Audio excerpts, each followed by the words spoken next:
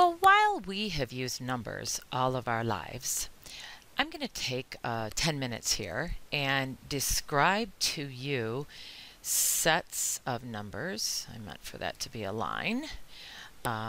So we're going to describe to you sets of numbers, and we're also going to talk about some symbols, in particular inequality symbols like the less than symbol and the greater than symbol, and an equals symbol and a not equals symbol. So just a little discussion so that you can understand these words as we use them throughout our semester together. First of all, what I've drawn here is a number line. I like to always put 0 in the center, and I like to put in equal increments here positive whole numbers going off to the right out towards, over here is towards a positive infinity. And then from 0, I would go to the left for negative numbers on out to a negative infinity. And again, what I want you to notice about this number line is that I've drawn equal increments, or I've tried to draw equal increments here, here, here, here, here, etc. What you need to understand is that a number like the number 3 that is further to the right on the number line than a number like a number 2. So the number 3 is greater than a negative 2 because it is further to the right on the number line than is a negative 2. So this statement right here represents 3 is greater than a negative 2. Maybe you could think of this big opening goes towards the big number, or sometimes people say the point goes towards the smaller numbers, how they remember that. But this symbol right here is called greater than. So please try to work on that in case that's ever given you trouble. If I were next to ask you to put a symbol between a negative 2 and a positive 1, it's either a greater than or a less than symbol that I'd like you to put here. I'd like you to see that a negative 2, I'm going to go ahead and erase. Whoops, I can't erase like that. I'm going to go ahead and erase those arrowheads. So this negative 2 versus this 1 is further to the left than is the 1. So the negative 2 is smaller than is a positive 1. Also, a negative number is always smaller than a positive number. So when I put two negative numbers on here, don't be confused because 4 seems to be bigger than 3. If you come on over here on the number line, a negative 4 is about right here. Well, a negative 4 is to the left of this negative 3. So the negative 4 is smaller. So I would point that arrowhead towards the smaller number, and then we'll be asking you to address numbers and put inequality symbols between them. So decimals are not. This one's a positive number, this one's a negative number, so the positive number is bigger than that negative number. If I asked you to put maybe a symbol between these two, you could put that. You really could also put a line under an inequality symbol. 5 is less than or equal to 5. And you could even put this symbol as well. 5 is greater than or equal to 5. All right, so let's say now that I asked you to think about a triangle. And what I want you to know is that the sum of the angles in a triangle is equal to 180 degrees. And next, I wanted you to compare it to the sum of the angles in a parallelogram. I'm trying to draw a parallelogram. That's a four-sided object where the opposite sides are parallel to one another. And the sum of the angles in a parallelogram equals 360 degrees. And so I'm wanting you to compare the 180 degrees to the 360 degrees with either this symbol or this symbol. So 180 degrees is less than 360, but you can put this equal to also. This means less than or equal to. Less than or equal right here is what that means. Also, if you put the 360 first by chance and the 180 second, then you could write it like this, that the 360 degrees is greater than or equal to 180 degrees. the next thing we might ask you to do is we might ask you to take some words, like this one. 15 is greater than 5.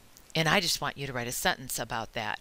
So the number 15 is greater than 5. That's all I'm looking for. Say I said to you 7 is not equal to 10, and I wanted you to write a math sentence with that. So I'd want the number 7 and is not, this slash means not, equal to 10.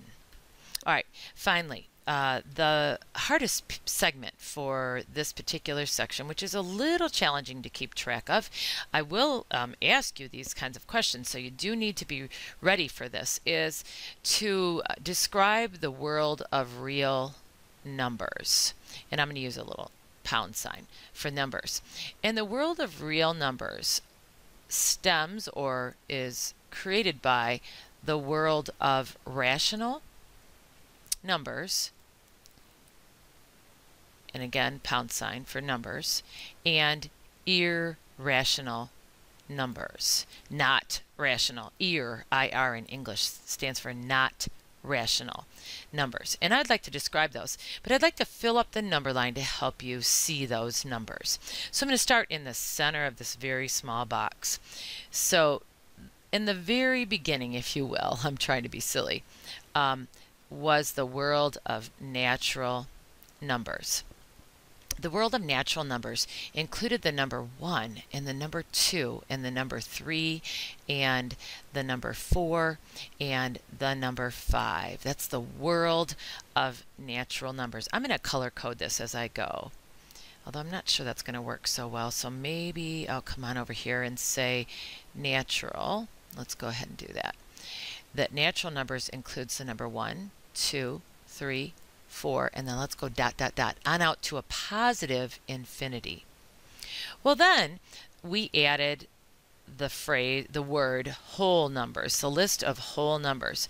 Well, would you notice that the natural number box is inside of the whole number box?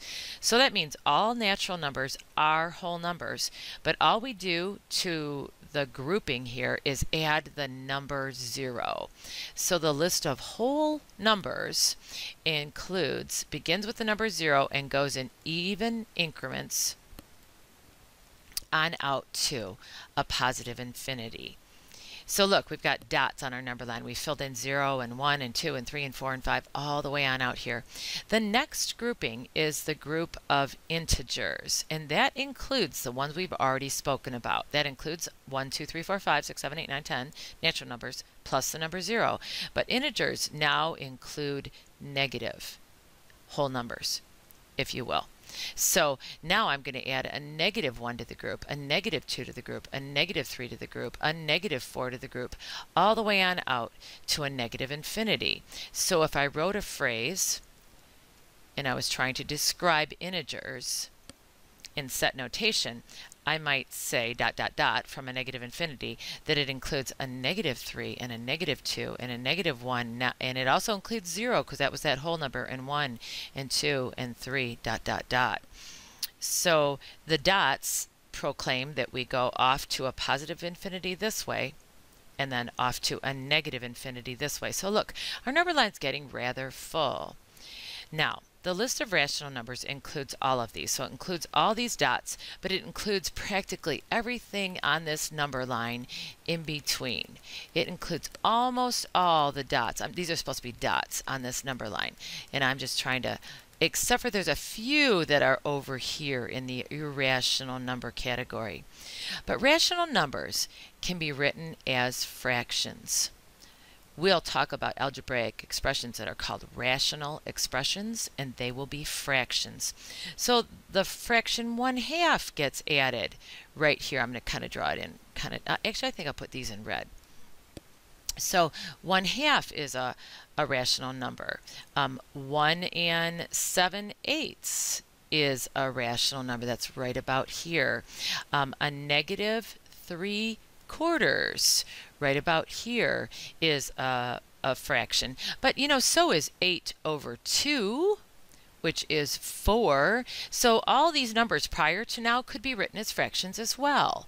Whole numbers can be written as fractions.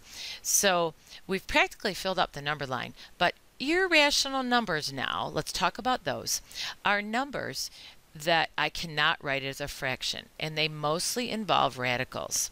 The square root of 2 is approximately equal, if you took your calculator, to 1.414 da da da da da da da da da da da da, as in I don't remember what the numbers are beyond this.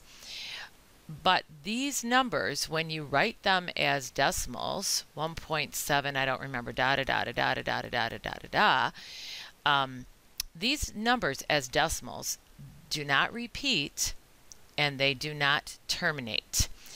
Back here to these fractions, 1/2 does terminate as a decimal number. It's 0.5.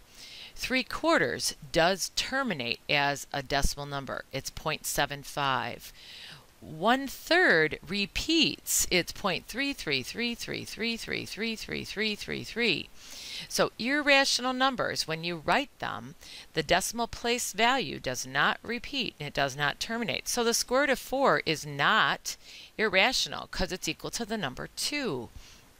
So I cannot include that one in this list.